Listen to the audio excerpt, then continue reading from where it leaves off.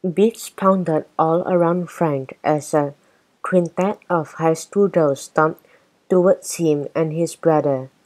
Then the girls stomped back, wiggled left and right, and spun in a huge circle. The song ended with all the girls doing somersaults at the same time. "So as you can see," said the lead singer as the music stopped, "she isn't even out of breath.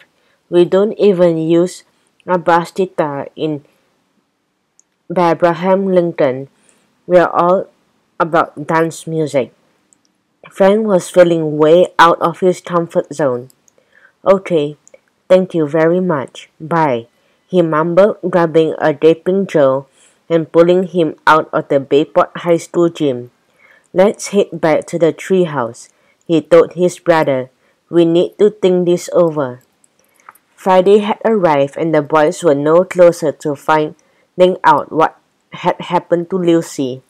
They talked to the four other competing bands now. Judy Mirimoto, the lead singer of the Rockabys, a folk band made up entirely of moms, had talked with them yesterday, and no one they'd spoken to seemed like a believable thief. Worse still, the battle was taking place that night. Lucy was still missing, and Dylan was kind of a mess. "Okay," said Frank, picking up the marker as they looked at what they had written days ago on the whiteboard. "Let's look at what we have." "Who? What?"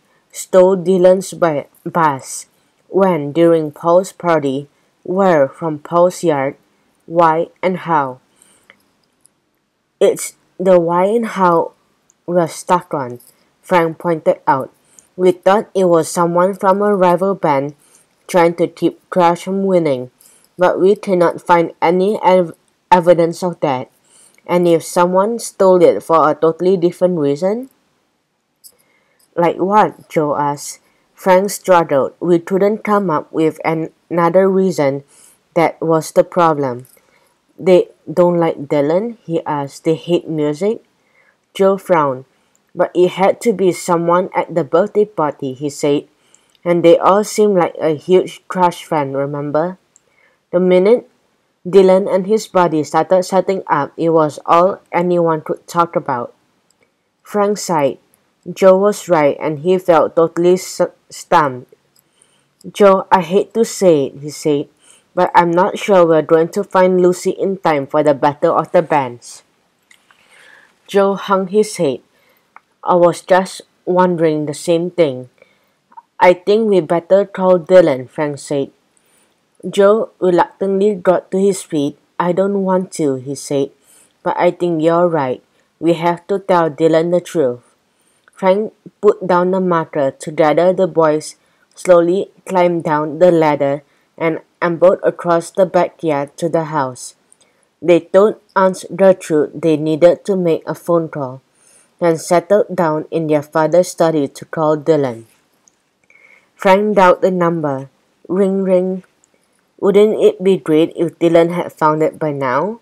Joe said, "like it was in his closet the whole time, and he just forgot to tell us."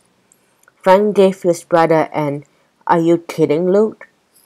"That would mean we did all this investigating for nothing," he pointed out. "Yeah," agreed Joe, looking dreamily out the window, "but it would be mean he had Lucy back and they could play at the battle tonight." Frank was thinking that over. A voice picked up on the other end of the line. "Hello?" It was Paul. "Hi, Paul," Frank said. "It's Frank and Joe Hardy. Listen, is your brother Dylan around? We need to talk to him." There was silence for a moment. Gosh, Dylan isn't home," Paul finally said. But before Frank could think of what to say next, someone else picked up. "Hello?" Frank recognized the voice right away. "Hey, Dylan," he said. "It's Frank and Joe Hardy. We need to talk to you about Lucy." "Oh, okay." Dylan's voice sounded a little sad at the mention of his beloved guitar. Want to come over now? I'm not doing anything. He paused. I don't have much to do now that I can play Lucy. Frank met Joe's eyes. Said he Joe mouthed. Okay, said Frank. We'll hop on our bikes and be right over. See you soon, Dylan said and hung up.